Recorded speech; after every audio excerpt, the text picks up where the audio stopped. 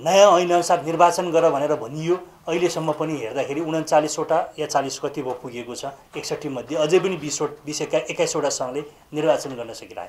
तर अब यो 21वटा सङ्घको सन्दर्भमा चाहिँ मेरो अब चाहिँ भने धैर्यता करिबन अन्त्य भएको छ।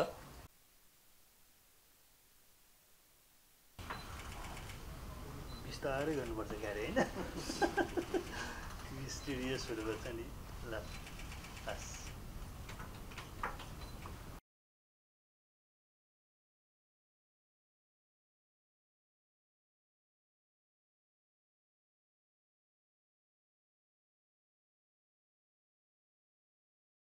निमन्त्रणालाई स्वीकार गरी कार्यक्रममा उपस्थित भइदिनु भएकोमा हार्दिक धन्यवाद ज्ञापन गर्दै कार्यक्रममा स्वागत गर्न चाहन्छौँ।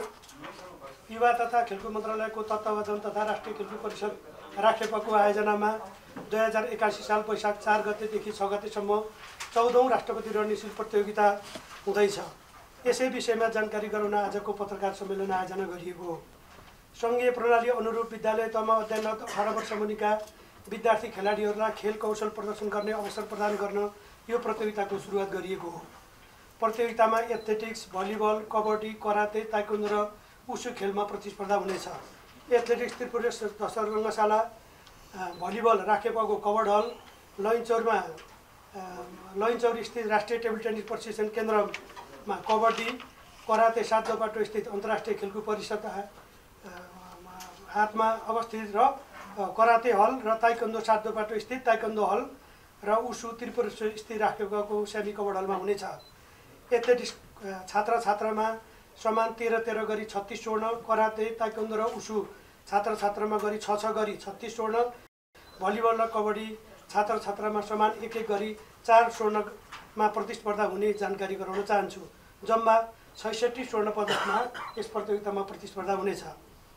प्रतियोगितामा 7 प्रदेशबाट जम्मा 686 जना खेलाडी सहभागी हुनेछन्। केन्द्रीय स्तरीय प्रतियोगिताका लागि स्थानीय तह, जिल्ला तथा प्रदेश छनौट प्रतियोगिता सम्पन्न भएको थियो। प्रतियोगिताको सम्माननीय राष्ट्रपति रामचन्द्र पौडेलज्यूले परिषद स्थित दशहरा रङ्गशालामा वैशाख 4 गते उद्घाटन गर्ने कार्यक्रम रहेको छ। प्रतियोगिताको कुल पुरस्कार राशि 11,52,000 रहेको छ। प्रत्येक खेलका हरेक प्रतिस्पर्धामा शीर्ष 3 स्थानमा हात पर्ने खेलाडीलाई नगद पुरस्कार प्रदान गरिनेछ। समग्र टिम च्याम्पियनसिपको उपाधि हात पर्ने टोलीलाई नगद सहित रनिङ सिल प्रदान गरिनेछ।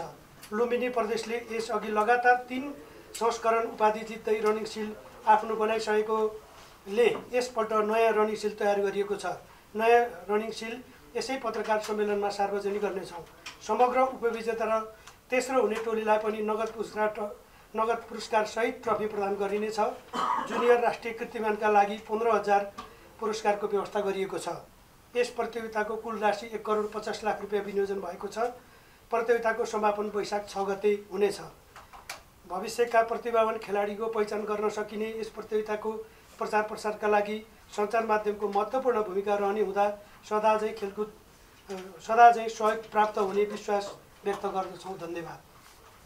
यो सङ्घले राष्ट्रिय टिमको तयारी पनि प्रदेशले के अरे परिषदले नै गर्नुपर्ने हो। परिषदले गर्ने, तर परिषदले भनेको मोनिटरिङ गर्ने हो, नीतिगत काम गर्ने हो, बजेट उपलब्ध गराइदिने हो, ठुला कार्यक्रमहरूमा जोड दिनुपर्ने हो। तर सङ्घहरूले जे गर्नुपर्ने थियो त्यो सबै सङ्घले, तपाईँहरूलाई थाहा छ, म आज पनि भन्छु, 209वटा राष्ट्रिय सङ्घबाट 61वटा राष्ट्रिय सङ्घ ल्याएँ। 61वटा राष्ट्रिय सङ्घलाई 3 चरणमा बैठक यही हलमा राखेर कार्यक्रम पेश गरेर क्यालेन्डर पेश गरेर भन्दा 28वटा भन्दा बढी खेल सङ्घले सकेन हैन। नयाँ ऐनअनुसार निर्वाचन गर भनेर भनियो। अहिलेसम्म पनि हेर्दाखेरि 39वटा या 40 कति भयो पुगेको छ। 61 मध्ये अझै पनि 21वटा सङ्घले निर्वाचन गर्न सकिरहे। यो जो हालतमा चाहिँ यसलाई चाहिँ हामीले कहीँ न कहीँ गएर एउटा सेप दिनु नै जरुरी छ। तर अब के लाग्छ भने यसको सन्दर्भमा पनि प्रसङ्ग खैर अरू फरक चल्यो। तर म के भन्छु भने मैले कुनै मेरो आफ्नो इतिहासमा आजसम्म हेर्दा ती 40वटा राष्ट्रिय सङ्घहरूको निर्वाचन गर्दा मैले यसलाई आज पूर्ण तिम्रो कमिटी विघटन गरेर तथा समिति खारिज गरियो, गठन गरियो भनेर भनिएको छैन। त्यही सङ्घमा कार्यरत साथीहरूलाई उहाँहरूकै सहमतिले निर्वाचनको मार्ग प्रशस्तका निमित्त हामी तथा कमिटीमा रूपान्तरण भयौँ। 3 महिनाभित्र चाहिँ अब पक्का गर्छु है भनेर आएको अनुसार मात्र मैले तथार्थ कमिटी गठन गरिदिएको छु।